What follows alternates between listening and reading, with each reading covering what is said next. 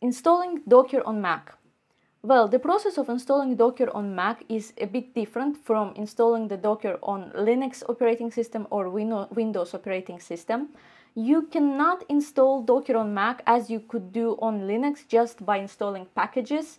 For example, if I go ahead and try to install Docker on Mac, but just the executable or Docker packages, I'll get, so first I'm checking if Docker is installed. No, Docker executable is not present. Then I try to install it, which starts the process of Docker package installation on my Mac. As you may see, Docker executable and Docker packages are currently installed on my Mac. And realistically, I may think that I can't start using Docker right away. For example, if I run docker ps command to list the Docker containers, I suddenly get is the Docker daemon running. And that's where we realize that Docker needs a runtime environment or Docker server in order to be able to run on Mac. With Linux, installing the Docker repositories and packages is enough, so you don't need to install Docker desktop in addition. But in order to start Docker daemon running on Mac, you need to provide the runtime environment for the Docker. There are many ways to do that. For example, you can do that using VirtualBox, so you can deploy the lightweight virtual machine and provide the runtime environment for the Docker. There are even some specifically allocated virtual machines, like one of them is Camilla, that are designed to act as a Docker runtime environment. But the easiest way to provide a runtime environment for Docker is to download Docker desktop application for Mac.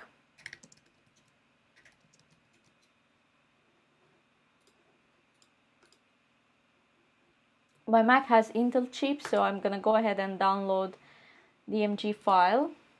Docker DMG file is downloaded, so I'm now installing it on my Mac and moving it to the list of my applications. While it's being downloading, I just want to mention something about Docker GUI, the Docker desktop that we're currently downloading. The Docker desktop allows you to review running containers, review or search for images in Docker global repositories way easier than it is in the terminal. Well, depending on the type of person you are, of course. If you're more comfortable with using terminals, then of course the terminal version of doing that and using commands is your way to go. But Docker GUI is quite nice as well. They managed to develop a good desktop application. So I'm starting the Docker application at the moment, and realistically I'm not even interested in seeing what is in the application as such. Even without actually waiting for what's going to load, I can go ahead, rerun the command to list containers, and you may see that the command gets through, meaning that the Docker daemon started running as soon as I installed the Docker desktop application. Now I can see running containers. There are no running containers at the moment, and I also can see all the containers that exist on my laptop, on my machine. I'm making it smaller so that you can see. So this is the list of containers that are on my machine currently. And from the Docker GUI, just a very short walkthrough, you may see that there is a list of containers. There is list of images. Realistically, you can look for any image and list of volumes. These are the volumes that exist on my machine at the moment, and this is the volume that is currently being in use. In order to access official Docker images, you should go to global Docker registry, which is called the Docker Hub. Docker Hub contains the official images of the Docker, as you may see. So depending on what application you want to deploy, you can actually pull the containers or images, mostly images of course, from the official Docker Hub, which is the official Docker registry. If you're interested about 5 key facts about Docker, the link to my video about that should appear in the top left side of the screen.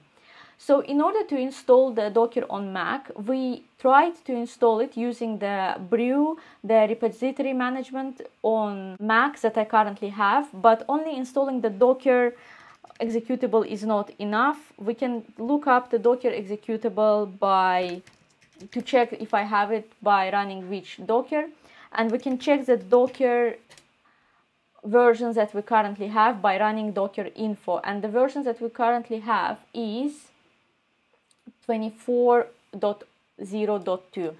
Then we downloaded the Docker desktop application in order to provide Docker daemon and start actually deploying and working with containers. We cannot do that without installing the Docker desktop or providing the runtime environment for the Docker on Mac. That's why we went with the easiest solution, which is Docker desktop, but there are many other solutions that you can come up with, such as running the lightweight virtual machine for Docker, or running the specialized virtualization software for Docker runtime environment. Thank you for being with me today, and don't forget to subscribe to my channel. Have a nice day. Bye.